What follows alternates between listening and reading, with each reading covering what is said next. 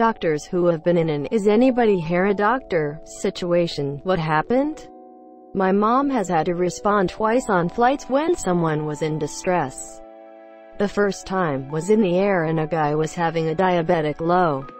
She monitored him until we landed. The second time was sitting on the tarmac when a guy had a stroke. They delayed the flight and took the dude off the plane. She also said that after the first one, the airline sent her a thank you card and said please use these enclosed vouchers to get tickets to a destination of your choosing. But they forgot to include the vouchers. She said she thought it would be rude to write back and say, hey, you forgot the vouchers. That's how they getcha. Also good job on your mom in both cases. Forgot, ha ha ha, just kidding around. My friend has had it happen twice to hi monsieur, both heart-related in restaurants. Was able to use a defibrillator to save one's life and the other unfortunately passed. Defibrillators don't work if the heart is completely stopped. And CPR is a long shot and didn't work in this case. My wife is a doctor. She passed out on a plane trip and we had to see if there were any other doctors. Well, don't leave us hanging. Were there any Astro_professor? No, she's still passed out on that plane. My father, doctor, 30 years ago was sent to work in southern Italy. Although he already lived with my mother in the north. And a large part of the salary ended up in tickets to return by plane every weekend. The fact is that during the flight to the south, lasting about 1 hour, they do not give anything to eat except they pass with a trolley to give candies. Needless to say, the classic situation of the old woman who chokes on it and cannot breathe. My dad was called in with a few heavy blows on the back. He managed to get the candy out of the poor old woman. A week goes by and the day of the return on the plane comes. The trolley with the candies passes promptly and out of nowhere a girl sitting in front of my father who was trying to get one is blocked by her friend. Don't take it. Last week they told me that an old woman got choked up and to free her a doctor had to slap her. Really hard on the back. I like the thought of an Italian flight where everyone panics, but they find a doctor, and he assesses the situation very carefully and he chooses not to use the Heimlich maneuver, but instead of that, professionally elects to slap her on the back, but like really hard. I'm a nurse. We're taught to do 5 hard back slaps before moving on to abdominal thrusts. Edit. I'm in the UK. It may well be different elsewhere, but that's certainly what we're taught here. While we were on our descent, somebody lurched over in their chair and became unresponsive, tachycardic, and diaphoretic. The whole episode lasted for about 2 minutes. Then he woke up and vomited. I figured he had an arrhythmia, and recommended he not take his connecting flight to Cleveland, and instead go to the EMS was waiting on the ground and helped him off the plane. I actually saw him again on my return flight home. He told me he was diagnosed with an arrhythmia, and made an appointment to see a cardiologist in our hometown. Happened in an airplane. Me, as a 4th grade medical student, and my professor at an airplane for going to a medical congress. In our country, a man 50-ish years old lost his consciousness. We got there before the cabin crew yelled this situation, had to do CPR for 25 minutes until we have landed at an airport for emergency landing. We still had a 1.5 hour of way, and we also landed off with him to make him reach hospital safely. It was a rural military airport.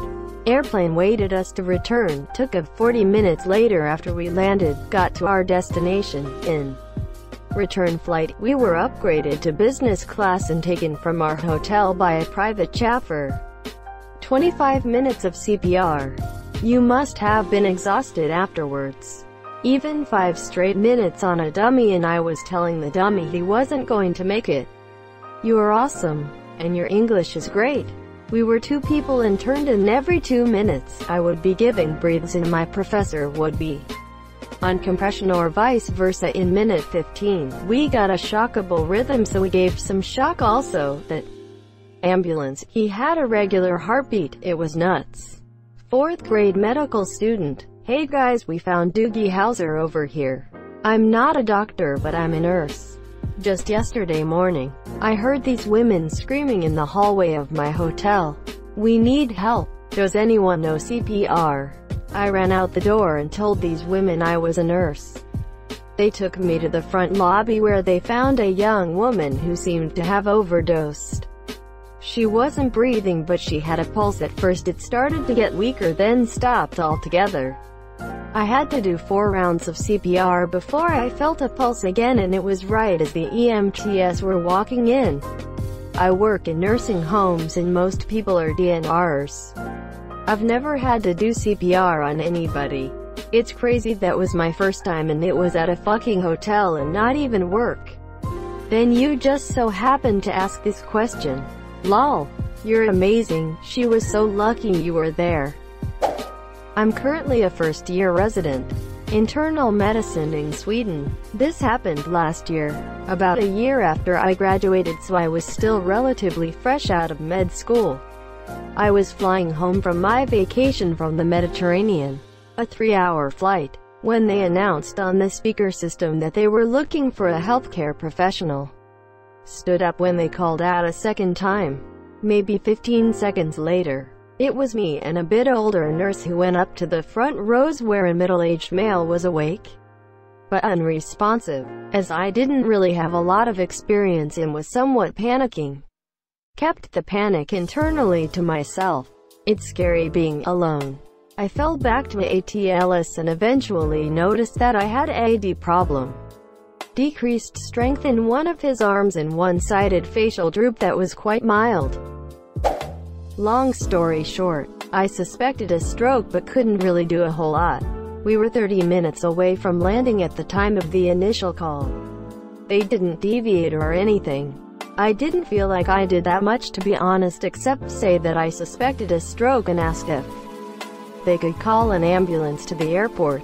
The airplane seemed to land a bit faster than it usually does, and as we went off the runway, there was an ambulance waiting off the taxiway. When the ambulance staff boarded the plane, I gave a short report, and that's basically it. I got a thank you from the relatives and the stewardesses. They asked me to write down my name and email, but I haven't heard anything since. Edit. Spelling. Out of curiosity, what do doctors actually do about a stroke? I always see adverts saying the faster you are, the more of the person you save. But how do they do that? Great question. Basically, to know if you should do something, you have to verify a stroke by doing a CT scan of the head. If it's a hemorrhagic stroke, you can either try to revert the medications that may be causing the bleeding. In some cases you may need to talk to a neurosurgeon if the bleeding may be evacuated. But these types of strokes are a bit rare, covering roughly 15% of all strokes. In terms of ischemic strokes, aka a clot that stops blood flow to a part of the brain, the most important thing you can do is to try and destroy the blood clot causing the symptoms. Within 4.5 hours, weaken thrombolyse, that is, give a medicine that destroys the clot. You can also endovascularly go in through an artery into the brain and pull out the clot, but I personally don't have a whole lot of experience with these patients. This is why time equals brain. The faster you come to the hospital and seek medical attention, the faster we can diagnose and treat, and more % of the affected part of the brain may survive. Note: I'm not a neurologist. The above is a decent summary of stroke care. If you're within 4.5 of last known normal, you can give the blood clot busting medication, assuming a favorable head CT and no medical contraindications. Bleeding strokes aren't all that rare actually, so this head CT is very important. If you're within as much as 24 hours, you may be a candidate for having the blood clot taken out by an endovascular approach. But this depends on something called a perfusion study, which looks at the already dead brain tissue and the not dead yet brain tissue. Note: I'm a neurologist who treats strokes. I was flying out of my home airport during my intern year. I had just finished my cardiology rotation. Intensive care, The flight attendant asked for a doctor because a passenger had severe chest pain. It turned out there was also my senior resident and my CCU attending on the same flight. Unknown to me, all three of us had worked together for the past 2 months and signed off at the CCU the day before. Like a well-oiled machine, we took care of the patient. He was stable, thankfully. An ambulance was waiting for him when we landed, and I was very grateful to both my senior resident and my attending at the time. What a coincidence. Also, because the most exposure I've had to those terms, resident and attending, is via Scrubs. I'm imagining this scene as Dr. Cox, JD, and probably Elliot working together on the patient. Cox probably yelling at Janet to pay some fucking attention or whatnot. Not in the medical profession, but from my time in the military I knew basic life-saving techniques, like CPR and what to do when someone is drowning. My story involved my son when he was 6 years old. We were in town for my father's funeral. That night at the hotel the kids were in the pool. It was packed. He was swimming in the shallow end. Next thing I know, a girl is holding him, saying, "I think he's drowning." I pulled him from the pool, asked if he could breathe. He shook his head no. I laid him down, rolled him to his side and hit his back. He started throwing up lungfuls of water. Finally he says he can breathe. My wife is freaking out and he is white as a ghost. He threw up probably 4 to 5 times. Worst part is when I pulled him from the pool, my first thought is I'm gonna watch home die. My wife said I reacted so fast that I had to H out of the pool before she realized what was happening. I almost lost my composure when he looked at me and said, "Thanks for saving me, Dad. I recommend if you can, to take some basic life savings classes." Super lucky that the girl noticed. Used to be a lifeguard and it's super difficult to spot people drowning when the pool is busy and loud. Drowning people don't make much of a racket. They just slip away. I warn parents to keep an eye on their own kids in the pool even if you think they can swim in. There is a lifeguard on duty. Happy fun can turn to sorrow pretty damn quickly and kids often overestimate their ability. I ended up giving that girl a bouquet of flowers the next morning that were left over from my father's funeral. She was very touched and I made sure to know that she was very instrumental in saving his life. I have a doctorate but I'm not a medical doctor. But shortly after receiving my doctorate I was on a transatlantic flight and the flight attendant came around asking if any one of us was a doctor. I very briefly considered answering jokingly, yes, but not that kind of doctor. But the man in front of me said that he was. And as he was leaving with the attendant, he said to his wife, "I've been waiting my whole career for this." Quote. About 15 minutes later he came back, slightly disgruntled. Turned out a woman in first class was having a panic attack, and she ended up with 3 doctors around her, all frustrated that they didn't get to do an emergency tracheotomy at 35,000 feet. I can just imagine a doctor on a flight like emotional distress. Fuck, and flinging his stethoscope across the cabin. Stethoscopes are expensive. No one is flinging their steths. This woman has trouble breathing.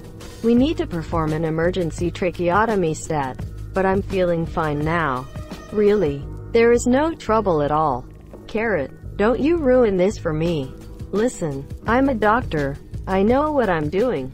Now, does anyone have a sharp knife? A pen would also do the trick? Carrot, I'm getting so excited. Quote, "Sir, we have a scalpel in our emergency kit."